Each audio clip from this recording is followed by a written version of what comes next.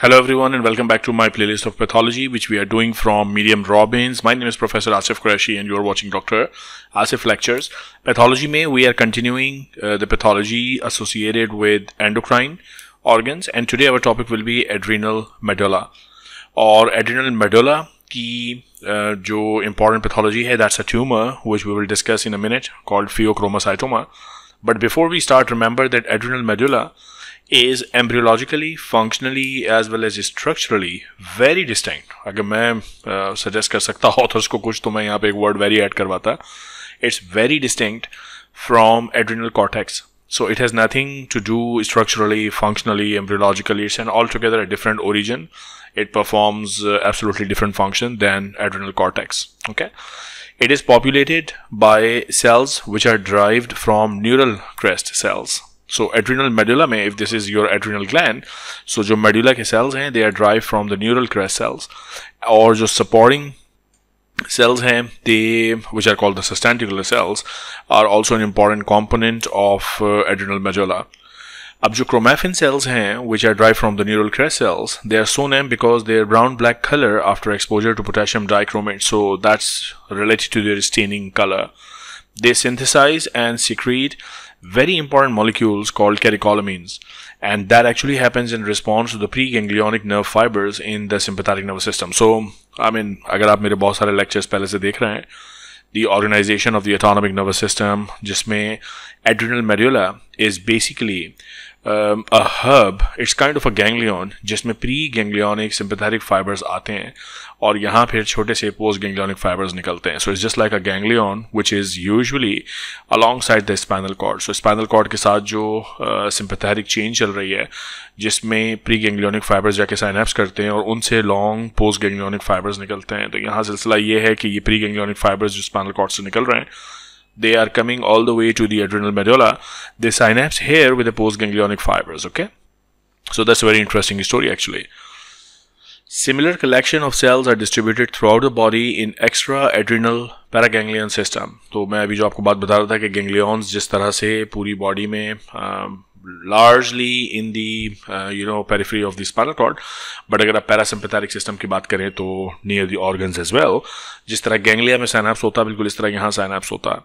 The most important disease of the adrenal medulla are neoplasms. So usually आप adrenal medulla का inflammation इतना नहीं सुनते हैं, उसका infection is not something very common, but what is more common is the neoplasm. Okay, and they include both neuronal neoplasms including neuroblastoma, या ganglion cell tumors, and the neoplasm which originate from the chromaffin cell. So imagine, मैं बार बार कह रहा हूँ कि this adrenal medulla is just like a synapse area जहाँ जैसे ganglions में synapse होता है वैसे यहाँ synapse होता है. So synaptic area. So neural connection है इसका. So therefore there are some tumors which arise from the neuronal tissue, and the more common ones are actually which actually derived are from the chromaffin cells, which are the real cells which are developed from the neural crest cells, and those tumors are called pheochromocytomas. Very important because they are very much asked in examination. Okay, tumors of adrenal pheochromocytoma. So take home message of today's video would be to understand pheochromocytoma.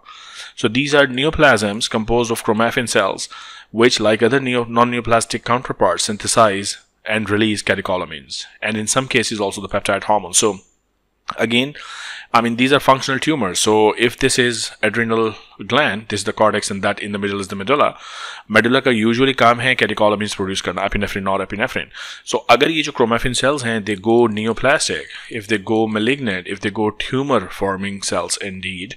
So वो जो tumors बनेंगे, they will also produce catecholamines. In fact, the catecholamines will be produced in higher amounts, because now it's not a normal cell, it's a tissue which is malignant.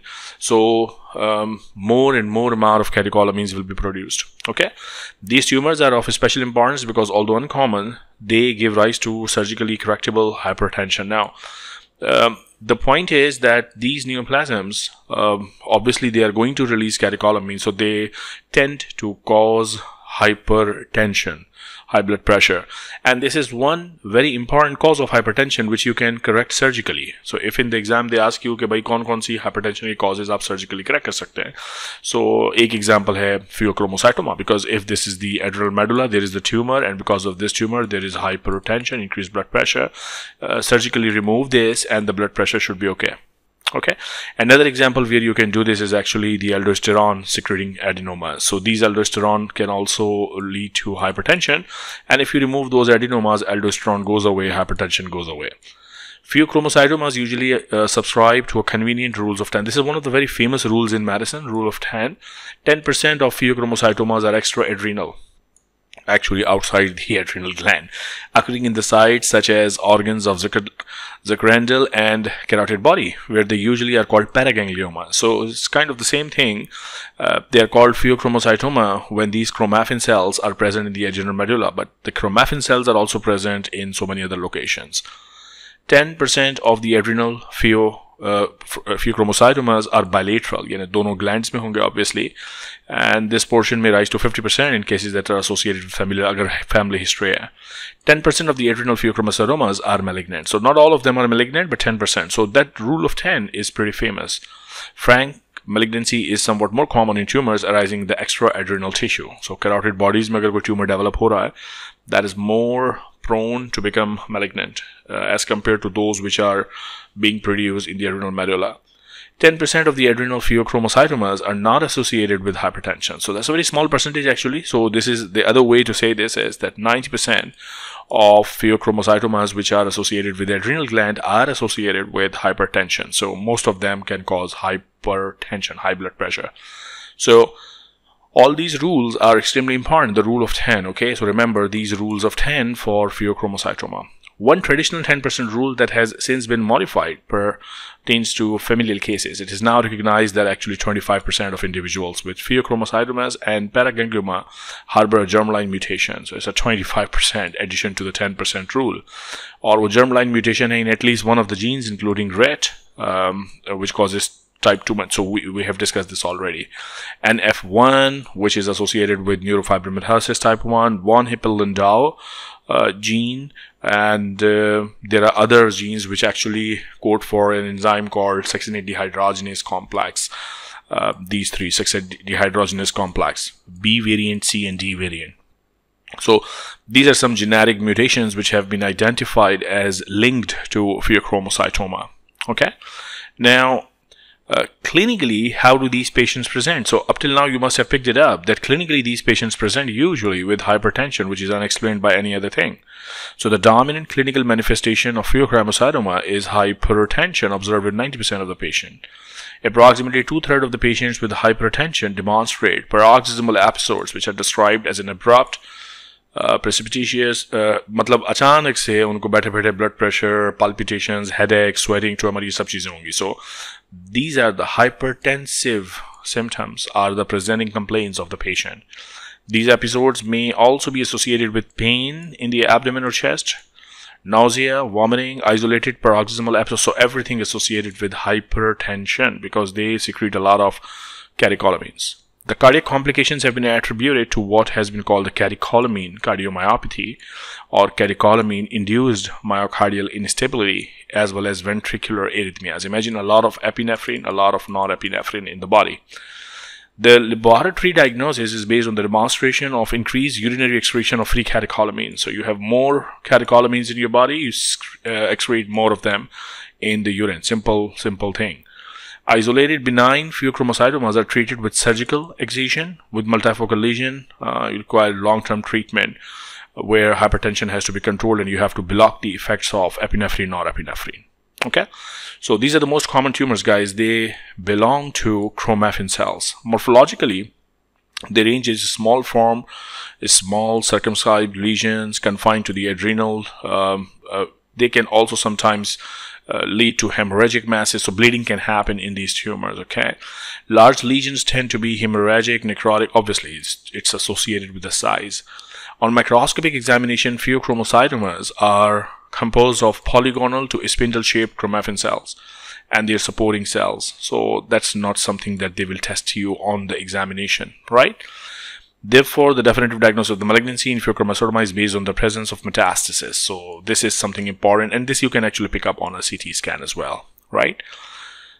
Right. So what other type of tumor? Neuroblastoma. Now, again, I told you that in the adrenal medulla, the tumors can be either derived from chromaffin cells or they are derived from the neural tissue. So if they are derived from the neuronal tissue, neuroblastoma is the most common extracranial solid tumor of the childhood. So it happens in childhood. These neoplasms occur most commonly during the first 5 years of life and may arise during infancy. First 5 years, okay? Neuroblastomas may occur anywhere in sympathetic nervous system. And since I told you that these adrenal medulla are actually the receptive end for the preganglionic fiber, so they are actually connected with the sympathetic nervous system, and therefore these neuroblastoma actually can happen in any part of the sympathetic system, adrenal medulla being one of it. Okay, most of them are sporadic, but familial cases have also been reported. So that's basically it. Simple story, simple story. So if you talk about adrenal medulla pathology wise, so you only have to remember, if you ask me technically, pheochromocytoma. How? So they will present to you a patient who comes to the clinic with episodes of hypertension, palpitation, headache, chest pain, tremors, sweating. From there you pick up that we are talking about a patient who has more catecholamines in the body. And then you will obviously order different scans and laboratory findings, and you know that in the laboratory you have to diagnose it with a few lab tests and you will get to the diagnosis. So simple stuff, but very important stuff. Okay, so let's stop it here. Remember that the laboratory diagnosis is very important to identify and confirm the cases of pheochromocytomas. Okay, you have to demonstrate that there is increased urinary acid free catecholamines as well as their metabolites such as VMA or metanephrine. So these are the definitive diagnosis. So you get a patient with the symptoms, you suspect this is pheochromocytoma, you either do the scans or you do the laboratory diagnosis, or both of them, depends upon the scenario of the patient. So that's all for today's video. All the very best, and we will meet in another video. Please subscribe the channel, share the video with your colleagues, and hope you are enjoying these lectures. Take care of yourself.